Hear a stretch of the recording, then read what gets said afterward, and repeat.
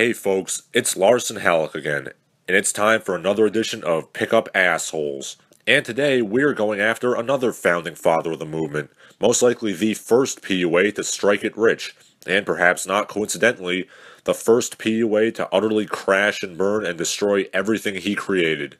The one and only Tucker Max. Tucker Tuckington Max is best known as the former law student and scion of the owner of a chain of restaurants in Florida that kick-started the entire quote-unquote frat-tire genre with his early 2000s website, tuckermax.com, and his 2006 compilation book, I Hope They Serve Beer in Hell. His breakaway success likely comes from two things. One, the sheer uniqueness of his prose at the time, and two, the fact that he did it entirely from the ground up, another rarity. Rather than seeking approval and meddling from big publishers, he forged his own path, making his own media company and making himself an institution single-handedly. But more than that, Mr. Max wrote and achieved success by being unabashedly, albeit immaturely, masculine in an age that denigrates masculinity at all costs. Thus, Tucker Max was like a lightning bolt to the forehead of young men across America in the early 2000s. And then, in the span of a few short years, the invincible Tucker Max crashed and burned hard. His finances in dire straits, he turned his back on his fans and embraced the enemy, thus becoming a whipping boy across the masculine corners of the internet. What happened, you might ask? We're going to go over that. And what better place to start than his first and best work, his opus primum et magnum opus, I Hope They Serve Beer in Hell. Now to clarify, I didn't really read this when Tucker Max was at his peak. Like I said in the last PUAssholes, my drug of choice in the early pickup years was mystery. By the time I got to college, 2009 if you must know, Tucker Max was on his way out. So this was, in fact, the first time I ever read Tucker's book. But the old gray lady liked it. What the book is essentially a collection of short stories from Tucker's life, allegedly, about his sexual escapades, or sexcapades, if you will. I am a proud and complex man, and I face most of my problems alone. Every single one of those statements is a profound falsehood, but we'll get to that. Like all of the other early PUA guys, Tucker gives us a list of his co-conspirators, all of whom are mercifully forgotten. Dickless Bedwetter, The Turd, Skip-On, Slingblade, Bill Stinkwater, Ostauer, Colt Vanderhuge, Thick McRunfast. Rip Steakface. Crunch Butt Steak, Big McLarge Huge. Yeah, I've never heard of any of those people, but what do I know about the manosphere, am I right? None of the stories in this book are really connected to each other at all, so rather than go through all of them, let's just go over a few of them, and we'll see how much of a sexual wizard Mr. Max actually is. In this story, Tucker goes to a restaurant and orders a vodka and club. I would criticize him for not drinking it straight, but then he starts using a portable breathalyzer as a conversation piece, so that takes my mind off things. He goes after a woman who is explicitly stated to have big fake bazooms. Tucker explicitly says in a later chapter that he likes fake breasts. Having big fake tits is a pro in his eyes, which is a major reason for why I doubt his sexual prowess. As a man who has actually felt both fake and real breasts, I would imagine 99% of men would agree with me in that the real thing is better. We also get an example of something eerily prophetic, as Tucker says that he feels small if the spotlight is not on him. His life will illustrate that, but more on that later. He also mocks some people in the bar he's in for believing in energy healing. As somebody who has dedicated much time to exposing martial arts fraud, I can't agree with that sentiment, but this statement will, again, be profoundly ironic in just a few years, but again, more on that later. While at this bar, Tucker decides to see if he can get his blood alcohol level to 0.2, 20% BAC. Well, I suppose all that drinking would explain the dad bod Tucker has. Anyway, long story short, he gets drunk, he takes off his pants because the bar required pantslessness for some stupid reason. He eats sushi, and then he barfs. Personally, I don't see what the appeal of all this is. As somebody who was a bit of a partier myself in college, I've gotten drunk and puked and hungover too. Whoop-de fucking shit.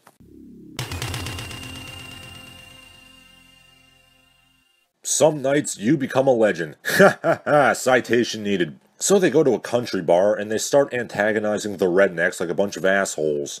A mechanical bull is ridden. Tucker seems to think that professional wrestlers use fake blood. Word of advice, Slick, they don't. One of his asshole friends, named Hate, keeps trying to run into the ring. And for the first time in my life, I actually sympathize with fat, untalented, hardcore wrestlers in that I just want them to smack the shit out of this guy. So to make another long story short, they totally beat up like 30 rednecks until one of them pulls out a gun, and then they go to a sorority party and force their way in with the sheer force of masculinity. Yeah, I'm sure this happened. You can clearly look at Tucker Max and see he's a rough customer who hangs out with a tough crowd.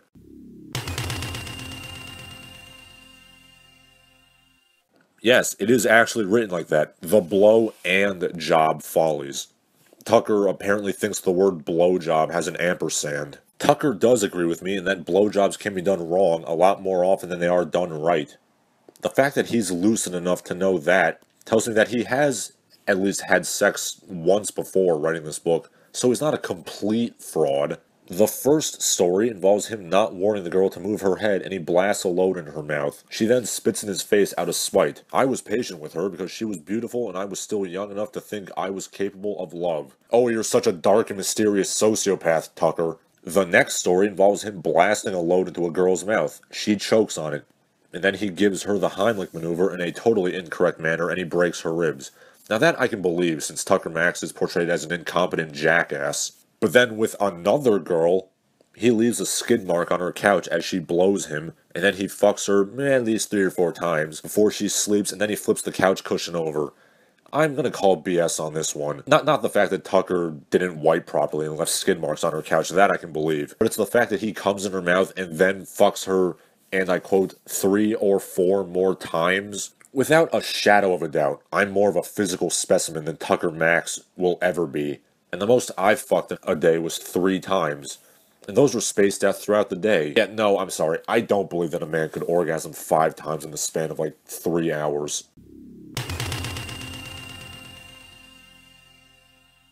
We've all fucked a couple of fatties.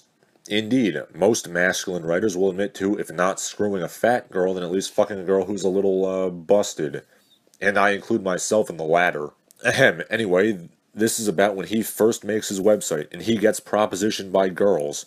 It's not unusual now, since I get propositioned dozens of times a day. If that was ever true, it's quite evidently not now. A fat chick emails him, and he tells his friends who act like 1980s movie bullies rather than any sort of real human being. Long story short, they bang, and then Tucker throws her clothes out the window so that nobody sees her with him. You know, you could have just not slept with her, right, Tucker? Oh, but he made a bet with his friends that he'd sleep with the first girl that contacted him from his website. And I'm sure it was just his sense of masculine honor that made him keep his word.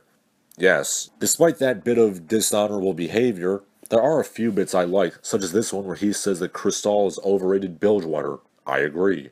He asks the girl who recommended Cristal, "What is your favorite television show?" She says, TRL. Let me do the ordering. God help me, I laughed at that. They go to the hotel and they have sex in the hot tub, and a man watches and masturbates to them.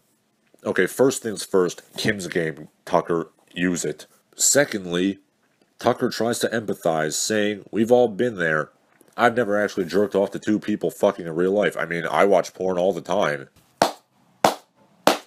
The man who claims to have written the book on pickup lines admits to watching porn all the time. What else do I need to say, really? And then there's the famous story, Tucker tries anal, hilarity does not ensue. A note on this, he was trying anal for the first time as the pitcher, not the receiver. I know, looking at his current girlfriend makes it a little bit ambiguous. Not knowing how to do anal sex, he, and this is a direct quote, consults homosexuals. Yeah, for a self-proclaimed stud, he seems to spend a lot of time in gay bars. I'll let you draw your own conclusions. Apparently, he did not understand the advice because he sticks the tube of Astroglide into her ass and then just empties it out. They fuck. She ends up shitting on his penis, which causes him to puke on her in response. And then this friend fell out of the closet. The friend was filming the encounter, and he threw up, and it was just a big barfarama. I would say I appreciate the honesty here if it wasn't painfully obvious this never happened. Well, it was filmed on VHS, so we didn't know you could save the film via the negatives. After that, he goes on to describe how he totally dated a pattern of super hot and insecure girls. I presume he did that right after he summoned the succubus and then banged the unicorn. And, as Tucker mentions that he may have slept with a transsexual, other than the one he's currently dating, the book staggers to its close. Is it possible to be a terrible person without breaking the law? I hope they serve beer in hell, even if it is rodeo cool. In other words, he's admitting that he's a scoundrel and proud of it. Certainly something worthy of respect, although perhaps not admiration. So that's Tucker Max at his peak. The book was, if nothing else, very unique for its day, and thus it was a big success, and this led Tucker to diversify his business portfolio. He started his media company, Rudius Media, took public speaking engagements, and even optioned the movie rights for I Hope They Serve Beer in Hell. Let's take a look at one of those public speaking engagements, an interview on the Opie and Anthony radio show. Her throwing up and it's making me throw up. I'm throwing up more. All of a sudden, true fucking story, my fucking buddy falls out of the closet. And he's like, oh my god, because he saw us and smelled it. I mean, you can imagine this. Yeah, I gotta call this guy out. There's no way I believe that story about the chick and the Astroglide. And I'm in the Pal Talk room right now, and pretty much no one else believes him either. Well, I was a little suspicious when he was telling the story because I'm wondering, you have to have the tape. No, dude, it was like, you remember the big cameras where you put the VHS tape in? He fell out and like the little tape itself broke. Of course, like the magnet, it's magnetized. So we could have easily gone and changed it, but it's like, I didn't think, it's like, remember you said you don't write down your stories at 20. I didn't write this stuff down at 21. I started writing it down at 27, A sentence. Was there ever a police report? No, dude, I looked and looked and looked, and I never found one. Yeah, I mean, whatever. That's what I always tell people. I'm like, plenty of people have stories that are just as funny or just as cool as mine. But they just don't write them down. Huh?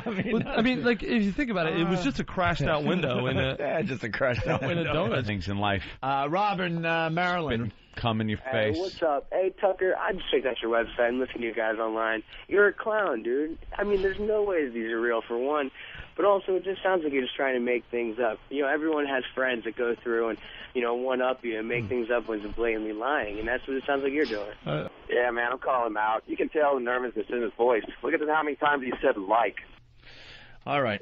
Thank you, Tucker Max. Tucker, thanks, man. Thanks, man. I Hope They Serve Beer in Hell is the New York Times bestseller.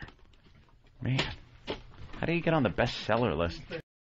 And here's where the brakes start to fall off.